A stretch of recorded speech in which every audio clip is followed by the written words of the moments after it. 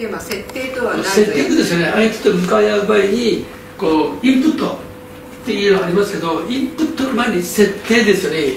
自分の前に誰が前に来てるのかっていうことをこちらが十分に設定できるのかどうか、で相手がそこにいるということを、そしてこういう人間と向かい合っているということを設定できるのかというこの設定ですよ。これをしっかりやらないとインプットはできないですよ。じゃあ自分に対して設定インプット、それができるの？人に対してというと、いや難しいんだけど、じゃあ自分のことはできるわけ？自分のことでできるの？設定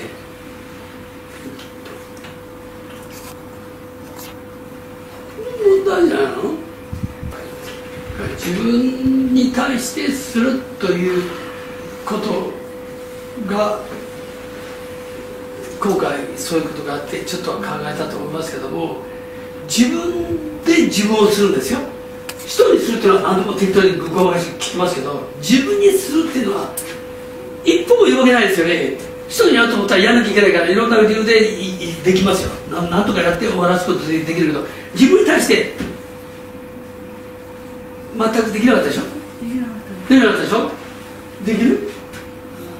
最初の頃はやっぱり頭痛くて、その時は読能でやってすっと治ることが結構あったんですけど、最近ができなくなっちゃう。だからその上で、だから今ですよ。だから良くなってないのはいいんですよ。これもいよいよ本物だなと、もう脳梗塞だなっていうなってきた時に、じゃあどうするかという時にどうするかが分かります？だからもうそうなんですよ。本当にそうなった時に全く動けないんですよ。それはなんで？設定ですよ。設定。人に対して、これは患者だから、お金払いに来た人だから、じゃあ時間ある程度やればお金もらえるっていう設定だから、それはいいけど、自分のことを自分がどうしたわけ？よくなりたいわけ？それとも心配だからやるわけ？じゃあどんな理由で、なんでやるわけ？どんな理由を設定できるわけ？その人に対してやるのは、その人来たからしょうがない、やらなきゃいけないんだから設定できますよ。でも自分のことどういう設定、どうでした？いくつか試しました。いや、今言っただから設定ですよ。そうですね。だから普段の時もなんか自分がこう感じられないのが、こう設定がよくできてないんじゃないかなとは常々思ったことなんですが、自分でもその設定がいくつかやってみましたが、どれもよくわからない、感じなかったです。あとはタッチ検査もしてみたんですが、タッチも自分で設定ができなきゃ全部出てこないですから。設定できるわけ？できるときも時々ある。いや、そういうのってないよね。その時その時っていうのってないですよ。設定は相手は自分ですから、自分に働きかけていくわけですから、自分のことで自分を客観的に見ないとできないですよ。自分って自分でどんなふうにやるのに、設定の上で読んでいくわけだから、設定はその時はできました、あの時はできなかったです、そういう設定じゃないですよ。今言ってるのはベーシックです。一応ベースですよ。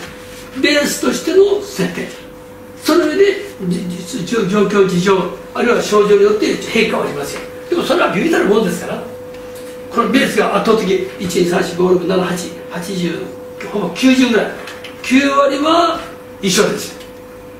どんな状況が変わろうが関係ないですよ。それが十分ですから。でも皆さんだって普段の生活の中でそういうものを持てるチャンスあるわけね。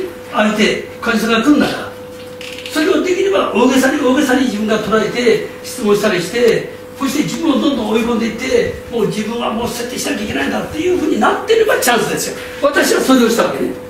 人の治療をする中で私はどんどんそれを追い込んでいったわけね。だからどんどん開発したわけでしょ。なのにそれをしないで何十年やってきたら、何のためにやってたのか、もう何十年やって、そして突然脳梗塞で倒れて、何やってたわけこの何十年って言われちゃうでしょ。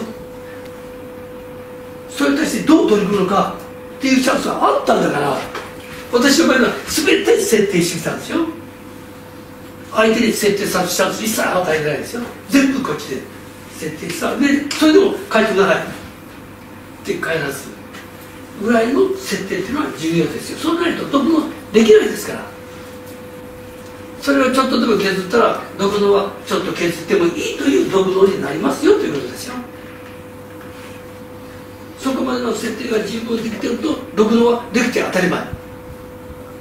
読のできるできないは設定ができてるかどうかですよ。だから人の役に立つことをしたい、